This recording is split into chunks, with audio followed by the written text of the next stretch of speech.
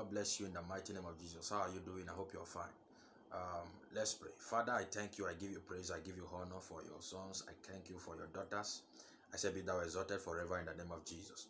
Lord, I ask, oh God, that you will speak to each and every one that is listening to the sound of my voice right now. In the name of Jesus, cause them to receive the ability of the Spirit.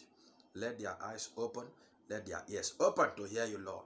In the name of Jesus, let every barrier be terminated now. In Jesus' mighty name, amen. So, during our dream interpretation, I said something that I was going to come and share a teaching, because I discovered that a lot of people are asking questions, and one of the major questions they are asking is some of the signs that they are receiving during prayer. All right, some persons during prayer they feel the sensation of fire. Sometimes during prayer they feel like the wind entering into their ears, and their ears want to remove. Some people feel itches in the eyes. So that is what I want to talk about now. So I'm talking about some other signs, some other prophetic signs, and what they actually decode or connotes. Okay, now, so if you look at 1 King chapter 19, 1 King chapter 19 from verse 11 to 18, a time came where the prophet Elijah, he went to the mountain to look for the voice of God. He went to hear God. And so when he got to the mountain, the Bible said that a strong wind came. A strong wind passed. He was looking forth to see God in the wind, but God was not in it. He saw earthquake happened. And an earthquake happened. He thought that was God. It was not God. The Bible said another wind, a cold breeze passed. It was not there. God was not in it. Fire passed. God was not in it. Then a still small voice. Then a still small voice. Now there is something that the prophet missed when he was on the mountain. And that was the fact that the voice of God that had been coming to him has not been coming to him in form of an earthquake. It has not been coming to him in form of a wild wind. It has not been coming to him in form of fire. But how come is this young man looking, is the prophet now looking for the voice of God inside the fire? So some persons, now that wind that is entering your ear, some persons are expecting to hear the voice of God through the wind that is entering the ear. But the voice of God is not in the wind that is entering your ear.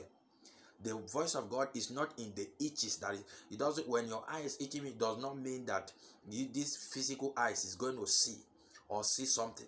When this ear start receiving that air, it doesn't mean that ear, this literal ear, is going to hear God. Are you hearing me? Now, what those signs mean is that the voice of God is available. It simply means that the voice of God is already available. So there are people who concentrate on trying to hear with these ears once the ears start entering, and they try to see with these eyes when the eyes start itching. But the voice, the still small voice, is already speaking in their heart. It's already speaking in the mind. Remember, I spoke something about it. If you look at some of the teachings I've taught about the mind and stuff like that. Now, Elijah was expecting to hear God through the wind, but the voice was in the mind, a still small voice. A still small voice. All right, so anytime you receive that sign, it's a sign that the prophetic is available, but it doesn't mean that the prophetic is going to come through these ears. Are you hearing me? It's not coming through there. It's going to come as a still small voice, and it's going to come here. So sometimes you may hear God and you will think it's this ear that heard it because of the audibility of it, but it is not this one.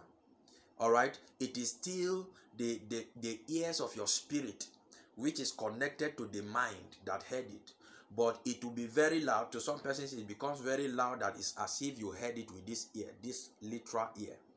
All right, so the open vision becomes so clear that it looks as if it was this eye that saw it, but it is not this eye.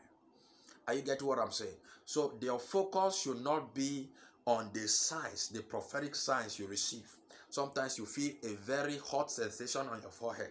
It's a sign of the prophetic.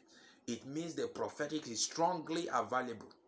All right, so your connection should not be on that direction, trying to wait and to see with these eyes, but your connection to be, you look inward. Are you getting me? If you look inward, you are going to get the message. Who can instruct the Lord? But the Bible said, for we have the mind of Christ. All right? He said, who had the mind that of Christ that can instruct the Lord? All right? You can go and search for that scripture. He said, but we have the mind of Christ. Which means, what does that mean? It means that when you have that mind, the mind of Christ, you now know the things of God for you to be able to express it. I get what I'm saying. So it is those who have the mind of Christ that can get access to the instruction of God. All right. So the moment you are born again and you follow the principle of Christ. All right. There are basic principles you follow into the prophetic. It doesn't just happen. All right. It doesn't just. They were first called disciples before they became apostles.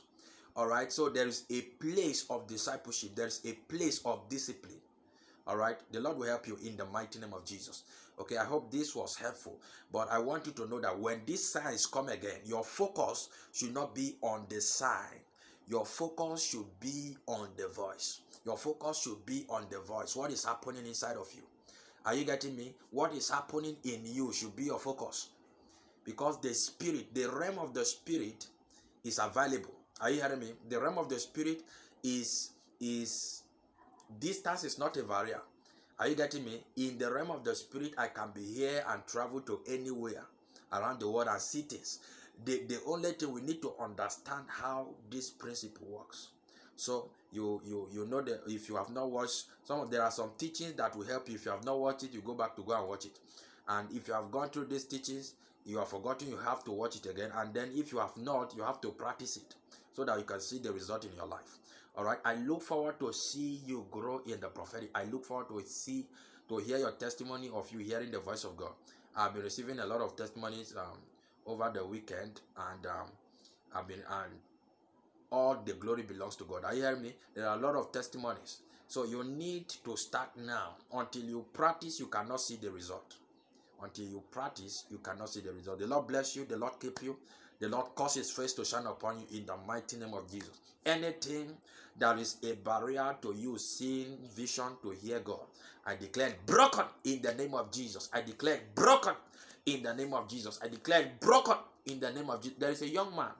Anytime you are a prophet, you used to see in the realm of the spirit, but I'm seeing forces attacking you through your prophetic dream, through your prophetic vision. You used to see a lot. I declare right now those forces are arrested in the mighty name of Jesus. Your eyes is restored to see clearly and to prophesy in Jesus' mighty name. God bless you. I'm going to see you in the next teaching. God bless you. Bye-bye.